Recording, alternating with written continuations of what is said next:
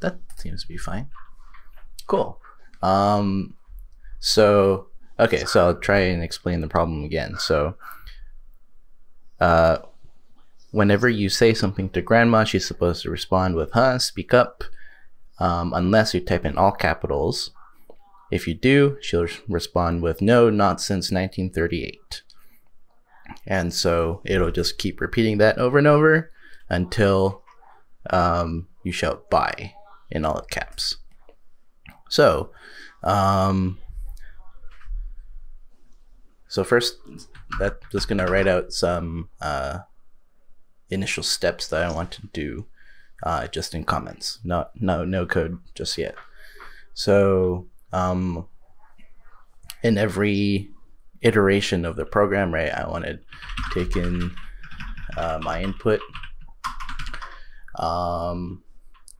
have grandma respond to the input, and then if input, I guess that's kind of like a step within that. So if the input is bye, then you can quit.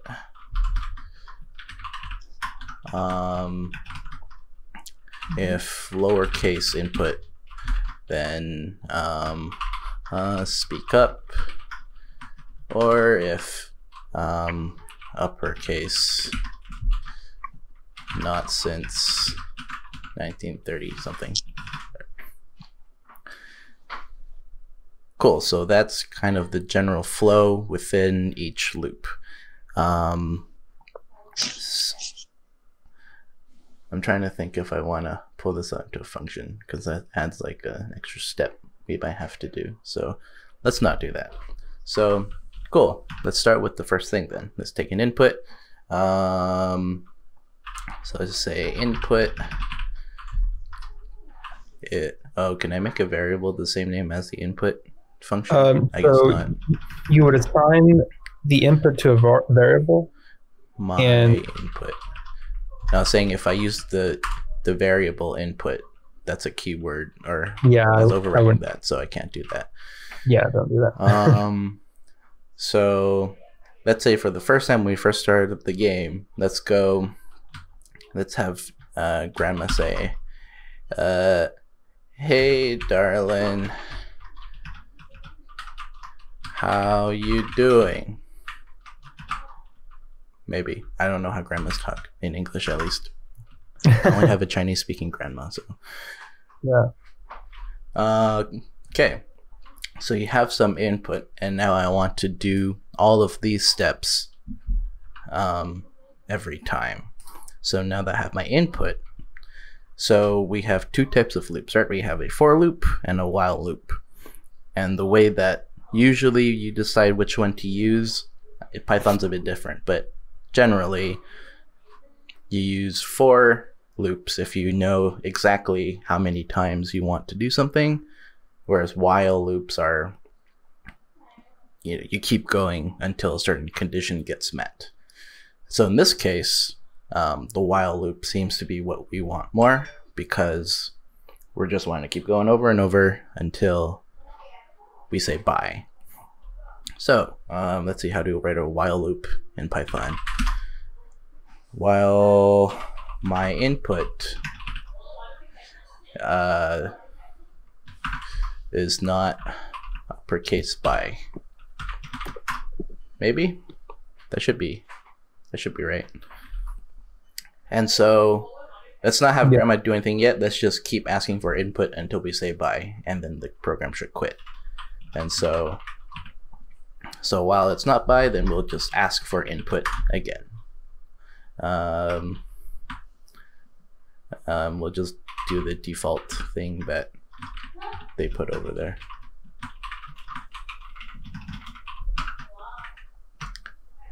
So let's run that and see what happens.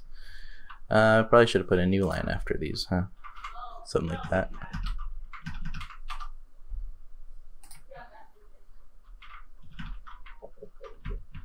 I think that's how that works. Yeah. So if I type something, it'll just keep telling me to speak up until I type. Can I clear this? Oh, that just kills the program. Cool, that's fun. So until I type bye, then cool. That should do it. So let's start putting in these cases here. So we already kind of took care of input is bye, then we quit.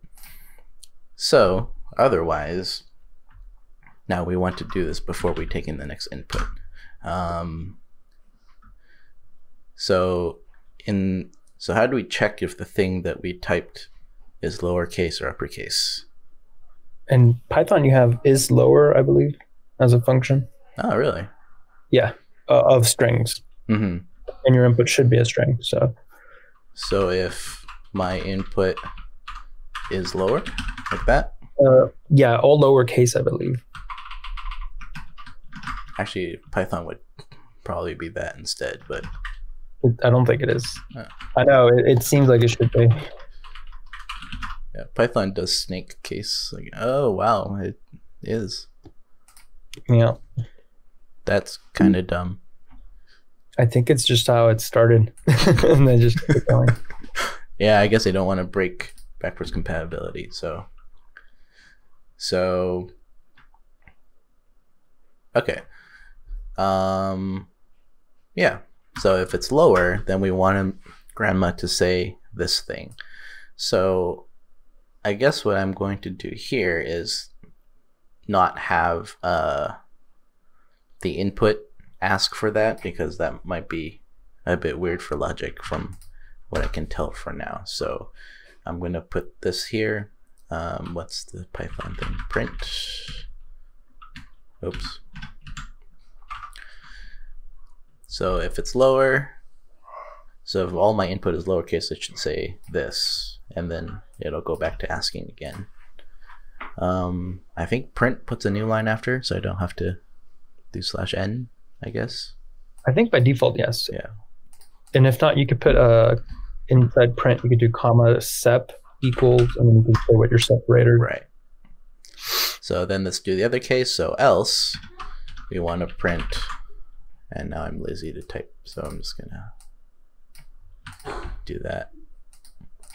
Copy this over. Cool. So we start the program, we get an input. So if it wasn't bye, yeah, looks good to me. Let's try running it and see what happens. Oh, else, because I didn't have a colon on else.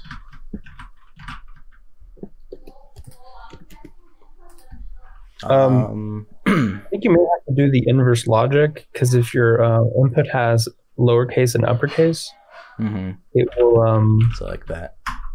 It will say false. Ah, I see. So if any of them is uppercase, that's false. Yeah. So cool. So let's reverse that then.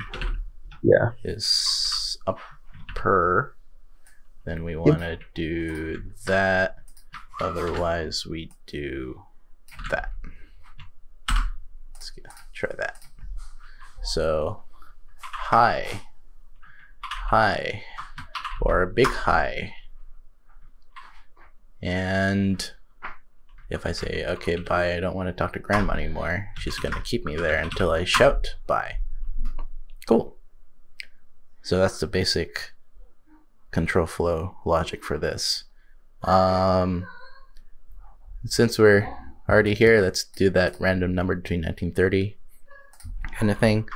So we can, to make a random choice, we can import the random module, and we can say year is, we can use the function choice from the random module, and that can take in a range from 1930 to, I want to go 1950, so we have to put 1951 because the range is exclusive at the end for some reason or another.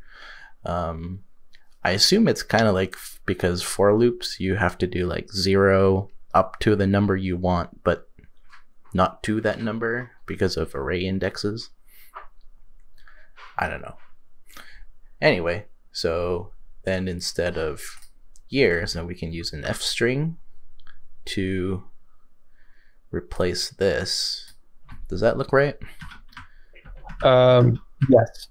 You just do brackets. Brackets, just like that? Yep. But year. Does it have to be double quotes for F strings? Maybe. We'll see. If I put all uppercase. Not since 1938. What if I type in something else? Not since 1946. 1940. Range seems to be right. I went to 1950, but not over. So, yay. We did it. Nice. And then there's that second part that's like, you have to shout bye 3 times in a row, and that's probably too much work than I want to do right now, so. Yeah. Any questions on that? I guess Clifford can't see it yet, so I can send you the link to the code right now before anything else.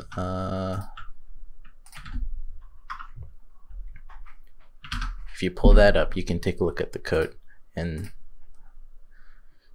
assuming I made it shareable. Is this the same link? That's the same link. Cool. We're good.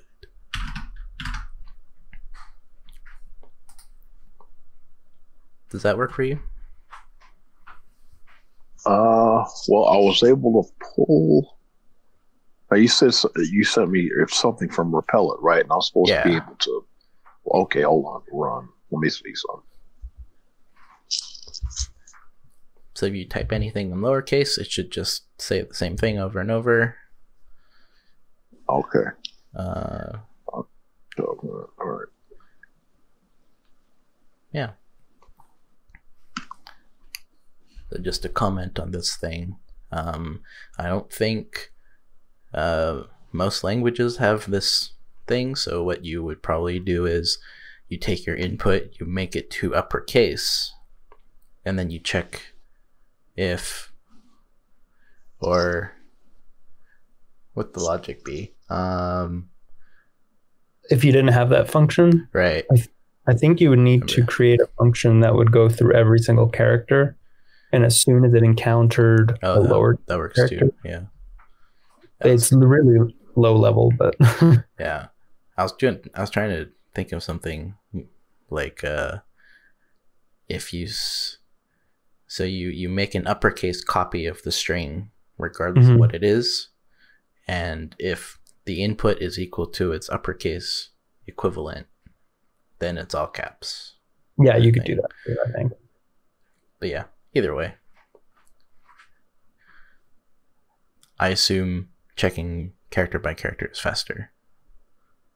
Because you're not doing string transformations and making a new string and then doing comparison, because then that's just doing character by character check anyway. Right.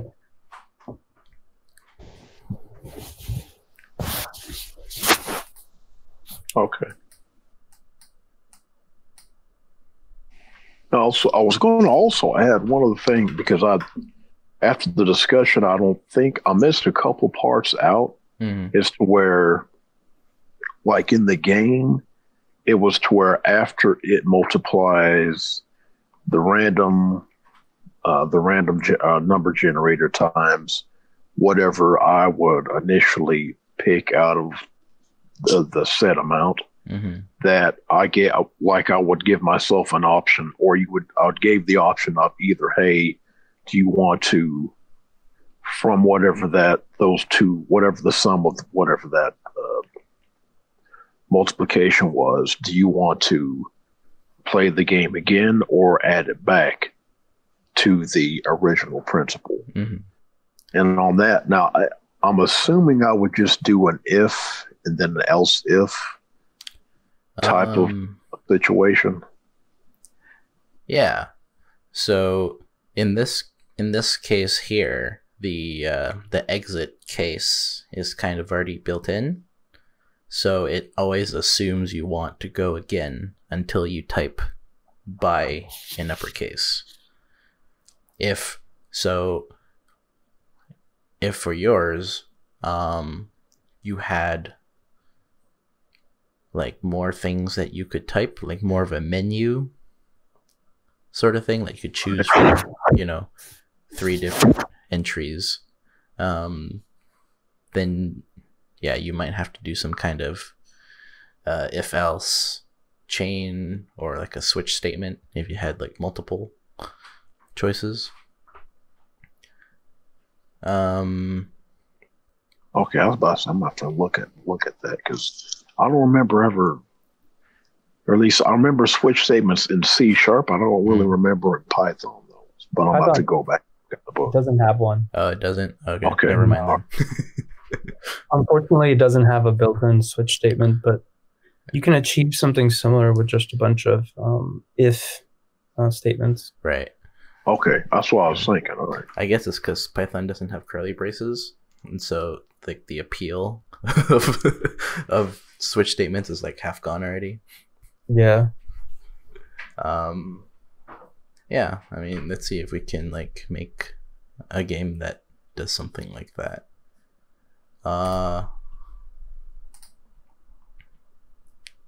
Let's create a new Python. Rusty kind efficiency. That's my kind of efficiency. Sounds like a band name.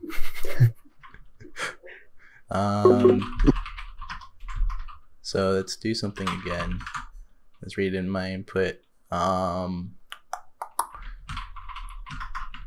before that, let's make some kind of menu with 3 choices. So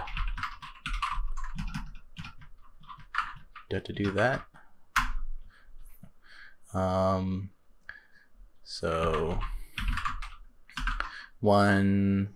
So this is a game that keeps running total of a number, and you can either add to it or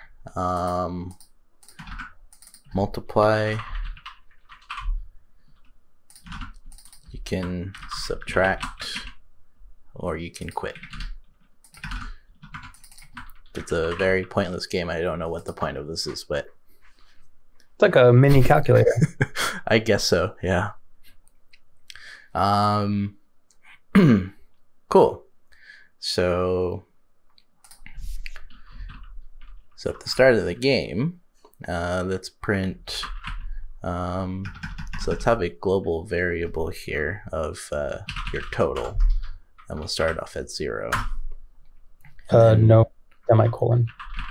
Oh, crap. Print. So we're going to print the menus and say, what do you want to do? Your total is total, and we'll bring that in here, make that an F string, and we'll pass in total to the menu every time. Cool, let's see what that does. I'll type in something and it won't care, and it'll just end.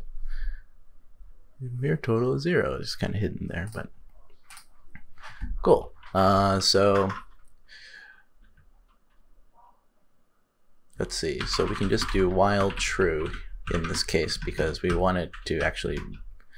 We could just say if input is 4 kind of thing, but just for practice purposes, let's do a infinite loop. So if no, so we want parsed input equals how do you make it a number like that? Int. And I assume if it's not numerical, it'll error out, but we are perfect and we'll never type the wrong thing ever. So what are you gonna add? We're doing these operations to the total, and so okay, it's just yeah. What? I think wouldn't you need 2 things like the operation and the number that you're gonna operate with? Right. So that's what I'm gonna do here. So if your parsed input is 1, so then we'll take in the number to add is how much to add. And then we can make this a new line here. Can I cast it to int on the same line? Yes. It's kind of messy, but oh well. So number to add takes in that number, and then we can do total plus equal. Does plus equals exist in here? It does. This equals number to add. Nice. And then we'll print menu with the total again. So that should just work with one thing. So I want to add 234. Your total is 234. I want to add again. I want to add 1. Now it's 235. And oh, let's see how much to add 1 and 1 again. Yeah, I think it's your parsed input. I think yeah. Well, oh, I didn't read in another parsed input. That's why. Yeah. I need to do this again. Okay, now I can see it. Oh, nice. I hear 2 of you, but that's okay. Oh, because I'm on the other on my computer. How about that? Can you hear one person now? I'm not sure, but it's okay. Okay. All right. Yeah. Did you catch what I was trying to do with this game? Let's write out some comments because that's probably a good thing to do anyway. So, game that keeps track of a running total. Player can choose to add, multiply, or subtract from total until they choose quit. I think that's a good summary of what this thing does. Yeah. It should be a bit more similar to what your game is doing, Clifford, because it's reading 2 sets of inputs.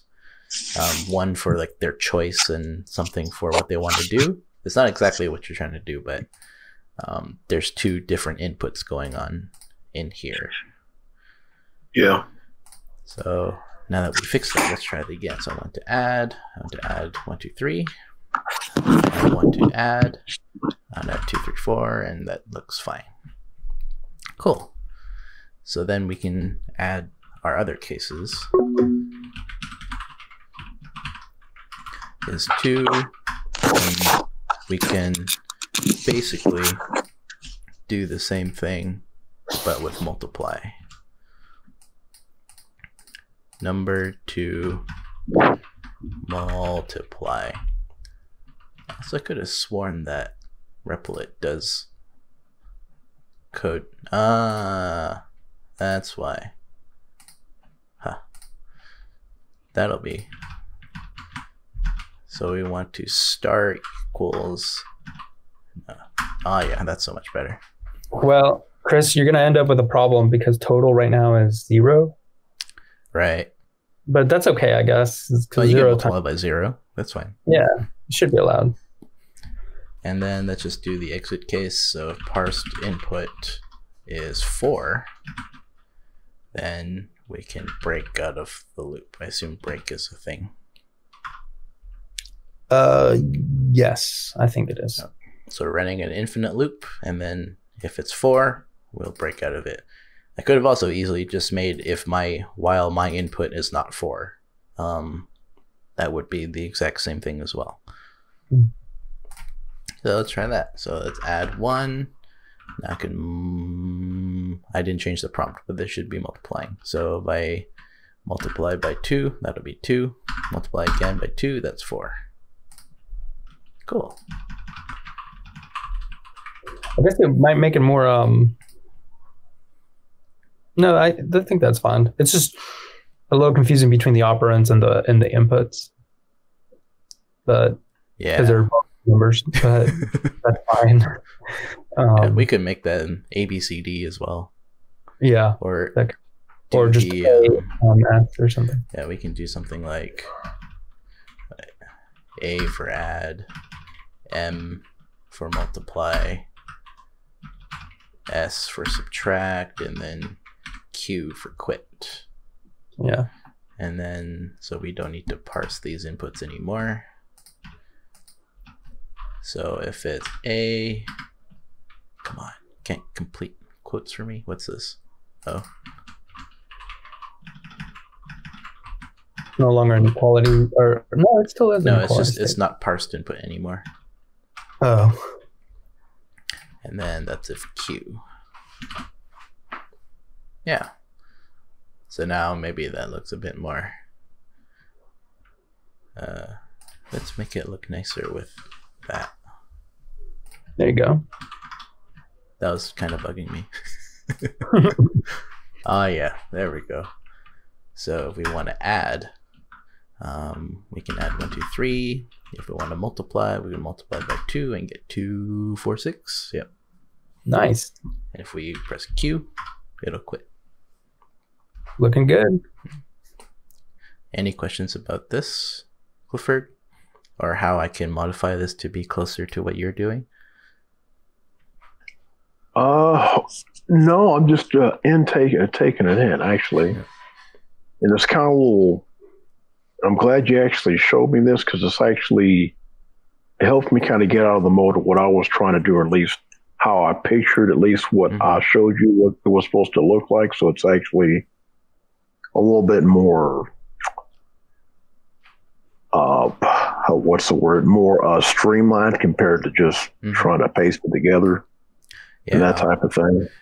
Yeah. So this kind of like, while something and then you do the same thing over and over again. That's kind of the pattern that you're looking for here. And I don't know. You could throw all of this into a function, but then you'll have to change this condition to whatever that function returns. So I don't know, maybe we can do that. So we can call it 1 round, and we'll take in some input. We'll pass in the input to this function, and can't be input, it has to be that.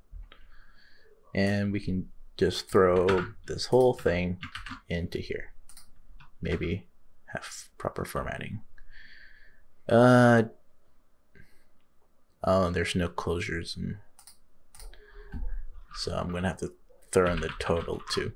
That's fine. So while true, we just call 1 round. There's probably a much better name for this, but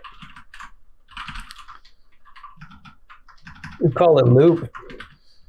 Yeah, let's do that.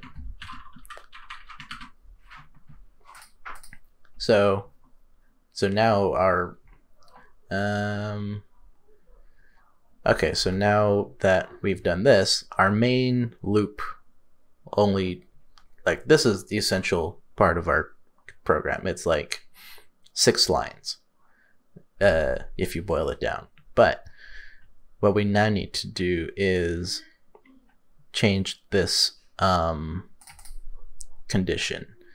So the easy way to do this is just to check for my input what am I doing? Not equal to Q. And this is complaining because if you do Q, this should quit next time. So this is where the logic gets a bit off. So instead of doing that, let's put that back to true. And what I'm gonna do here is return whether, also I don't know if total actually gets updated because it's just getting passed in. I assume it's passed by copy, so that might be a bug we have to fix. So we're going to return true because we want to keep going in this case. We want to return true in this case, and here we want to return false. And so we can say keep going is equal to that. So if we don't want to keep, if not keep going, is that a thing? Okay. Yeah. Then we can break out of the loop. Okay. Cool. So let's check if that bug I mentioned is there. Does this make sense what I'm doing here? Yeah, a little bit. On the if true at the bottom, that part. Help me understand why. Why I need it? Why would you? Yeah. So before, all of this logic, this loop logic, was all in here, and so I could have just used this my input stuff to tell what I want. Yeah, like I was saying, I guess I could put my input in here. So yeah, let's just try doing that and see if something breaks. I might have just been overthinking it. So if my input was Q, then we can break. I don't know. You need the colon. Dang it. Yeah, let's just see if this works. We can add 1, 2, 3. Yeah, so this keeps saying that it's 0 because we're not saying that. So we will have to return our totals at the end. Oh, you know what you could do? Return a tuple. Yeah, and of true or false. Yeah, and then the total. Yeah. You would use the parentheses. Yeah. Do that. Make this false. You probably don't need this unless yeah, I'm probably just overthinking it. Oh, and then your total is going to be assigned somewhere. Oh, that's true.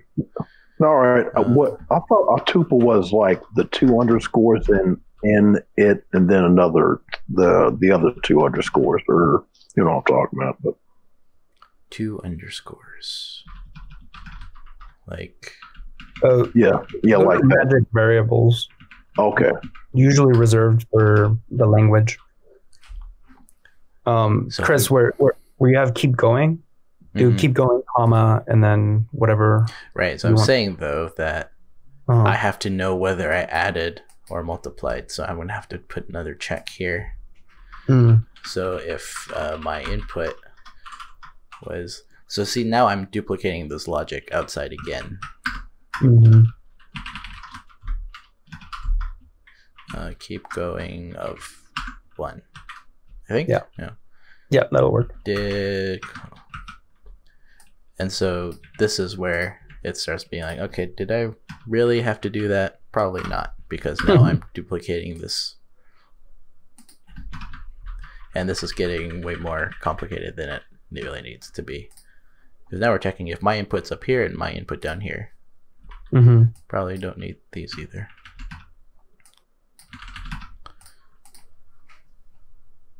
That's all right. At least it's good future reference. All right. Yeah. So we add 1, 2, 3. Cool. Now it's 1, 2, 3. If we multiply by 2, oh, that's not right. Whoa, that's a big number. What is this bug? Oh, I'm multiplying and then returning it again. Ooh. So what I want to do is return the number to multiply or add instead of the actual total. Oh no, I'm stupid. We did the thing up here, so all I have to do is just set total is equal to that. Keep going with 1. There we go. I forgot what we were doing. Never mind. So we add 1, 2, 3, multiply by 2, and we can quit. Yeah, so I guess we didn't have to do this if. Chris, you could even keep it even better in the same line. You could do keep going, comma, total, and then keep going, comma, total. And the line 35. Line 35. That way you wouldn't even. I see. You don't have to pull it out. Yeah, and that way you don't have to do like magic indexes. Nice. New total. Oh. Because we don't want to override the existing total variable, right? I think we do. You want to keep track of that total, because otherwise, then I guess that's the same thing here. Yeah. Oh, okay, that would work. Yeah. There you go. Yeah, I don't know if this is making a new total within the block scope here. Oh, that was what I was saying. But would that be like a memory leak or something? No, I guess it's probably fine in this case. But if this was just one part of our program that keeps track of this total, if we had another game that for some reason references this global total, then, you know, maybe we don't want to immediately pull whatever new total comes back from this thing. It was like a bank, right? And it was doing some transactions. You don't want to update the actual total until you've done all of your important checks and whatever. That makes sense. Oh crap, my bad. I didn't mean to mark that. No, you're fine. I was going to ask, so on the global total, so on that, I could actually interpret that as my initial principal amount. Right. Okay. I think this more clearly illustrates what's happening, though. Mm-hmm. It's more explicit about what's happening. Yeah. Does this make sense? A bit, at least. No, it does. That's why, especially when you, on this part when you especially said global total, that's why I was like, oh, okay, all right. Yeah. I don't know how Python conventions work. I don't know how we make global stuff. Like, I think there's a global keyword, but that does something else, I think. If you mark something global at the top, it allows that number or that variable to be global, accessed within like classes and stuff. And classes, and I think do that. So I mark it as global and then I use it, kind of thing. Mm-hmm. I don't think that does anything in this case, but if I multiply something, it'll be 0 because anything 0 is 0. Yep. I didn't put subtract, but okay. So now here's a question then. So if the global amount is really open to whatever you might want it to be, or do I need to establish, hey, the global amount is this, period? So instead of saying equals 0, you could say equals input and say, you know, enter principal amount. Okay. Does that make sense? No, it does. That's why I was just trying to. Yeah. Because that's why at least I thought the two open parentheses were for, just to that you could put in whatever number it could be. Yeah, so let's put this in just to make it a complete thing, and then we can return true and the new total. Yeah, so we can say here total. Instead, we can say input. I'm going to cast this as an int. Input how enter principal amount. Is that what it was?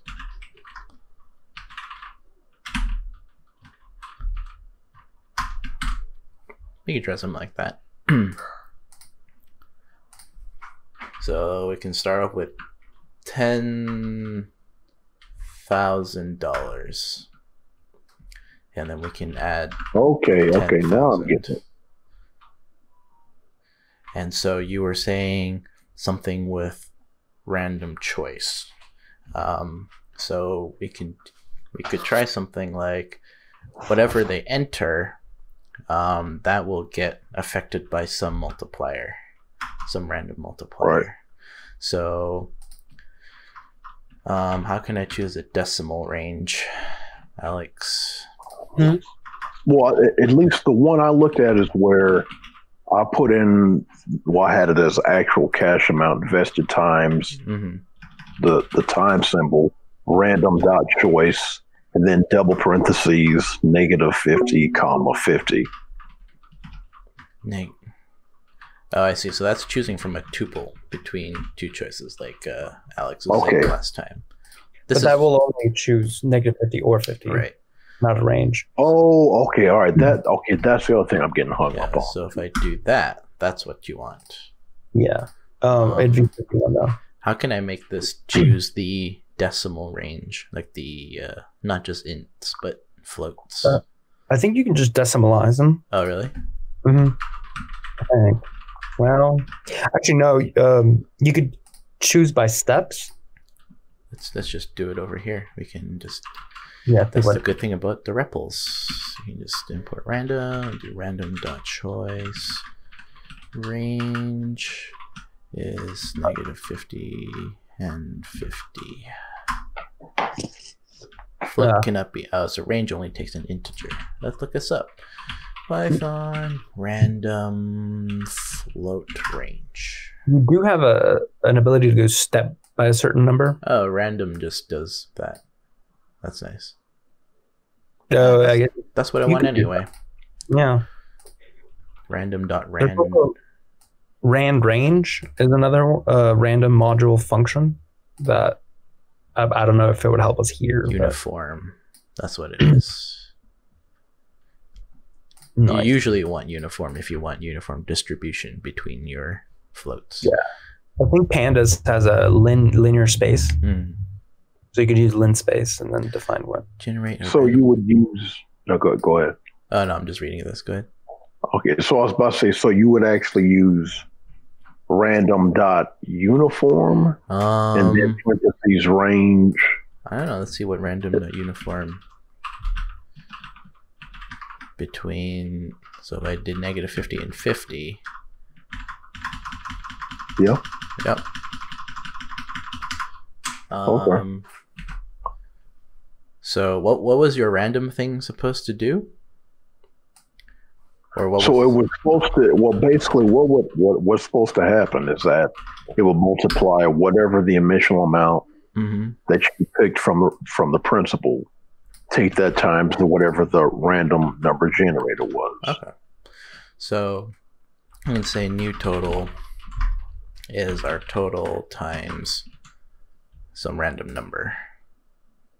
Okay, and see, that's the other thing I was getting hung up on, because I was trying to figure out is, would I have to say, hey, X equals new total and then go about that? But you're saying X is just, you'd automatically just create this new subject called new_total. Right. And since you're actually initially creating whatever it is times. So we can say principal. Total. Well, we don't want to call it principal because then you're referencing principal and that doesn't really make sense. Well, we can say principal is that. We can keep the principal in here just to have that there, and then we can start off with total equals the principal. Chris, the only thing I would mention is that now that things are floats. Yep. That's good. You need to cast everything in a float, I think. Yeah. I can't do int here. But that's not being run anymore, so we're good. We threw away code. That's the best kind of coding. Right.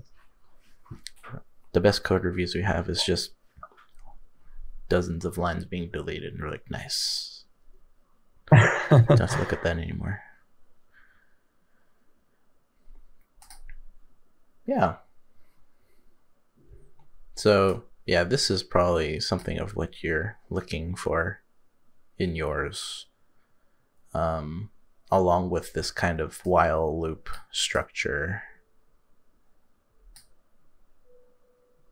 if that makes sense. This is kind of no, it does now, but I don't even know what's what anymore. New total's that, and or you can just say total is that, because you can just overwrite them too. And at that point, you would just do total star equals that.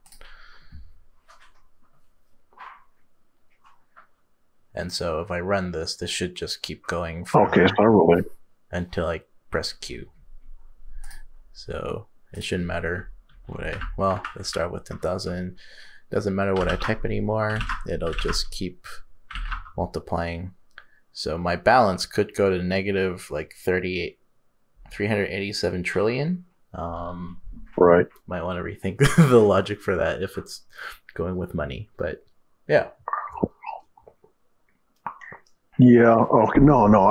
I have, but that was kind of the point of the game, to where basically, like, I put in like some quips about if it equals the same amount that you initially came in with, then I say this, and then if it's more, it's that. And if it's less, then there'd be the other response. Yeah, I see. So yeah, okay. So looking at this, yeah, I was actually pretty far off the mark of what I was writing. So I guess this is really what it would be. Just this bit here. Of something that does kind of what you're doing. I don't know the exact math that you're doing in here, but replace this part with whatever math you're trying to do with the random. I could say multiplier is equal to this. And we just say that. And then you can just do,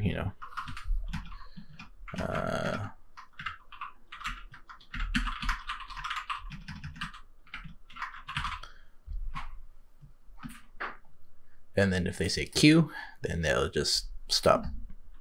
Or it should. Yep. Okay. All right.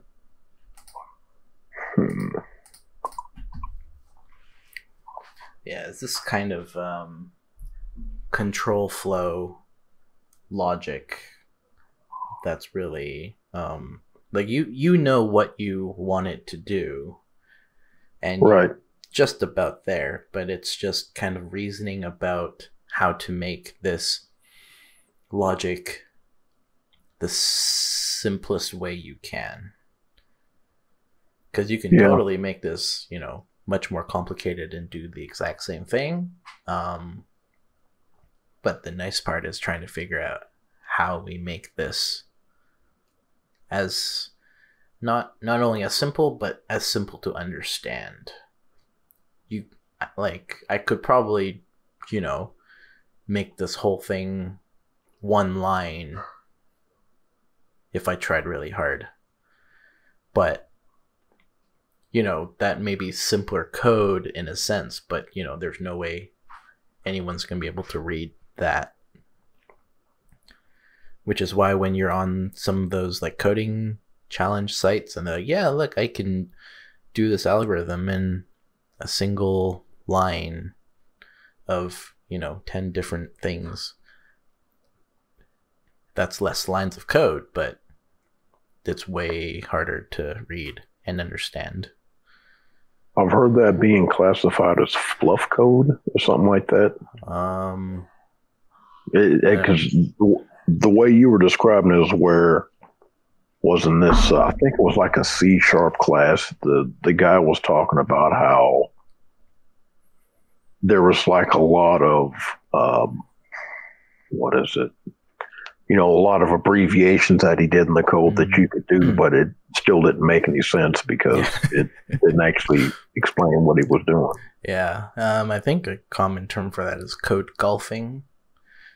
You try to keep little lines and little characters. So instead of multiplier, just put M, and maybe I'll import random as R so that's shorter. T, and I could make this as very unlegible, illegible, unlegible, not legible, and it'd be much shorter, but it would take much longer to read and understand. And when you're writing code with other people on a team, readability, maintainability is definitely something to prioritize over just raw performance. Like when you're studying, algorithms, stuff like, oh yeah, you don't use nested for loops because that's slow, that's big O of n squared. But you'll commonly see nested for loops until it comes a time where, okay, we're running into performance problems because of this thing. And then that's when you go in and start to find better ways to do it. Otherwise, the simplest approach is usually the best.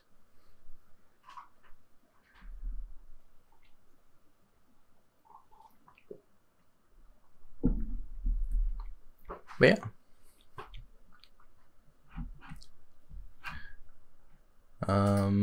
Let's see. I'll put some comments in here.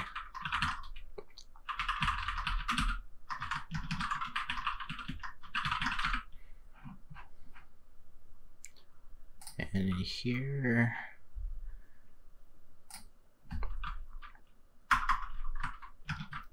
I think it was keep going and new total.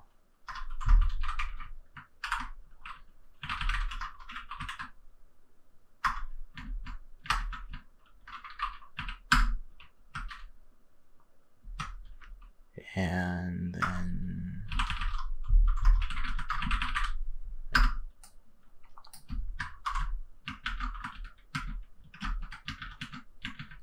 come on. Nope. There we go.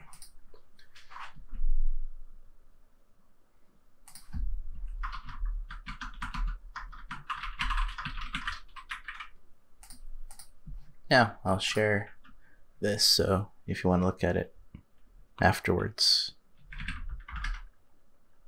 Okay, yeah, definitely. Because this actually helps. It's more of a better way to actually help kind of expand my mind in exactly how I'm actually trying to approach this. So. Mm-hmm.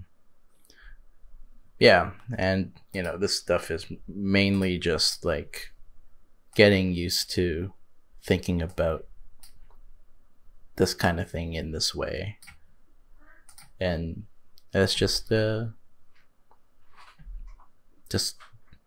it a lot of times and it'll be easier eventually.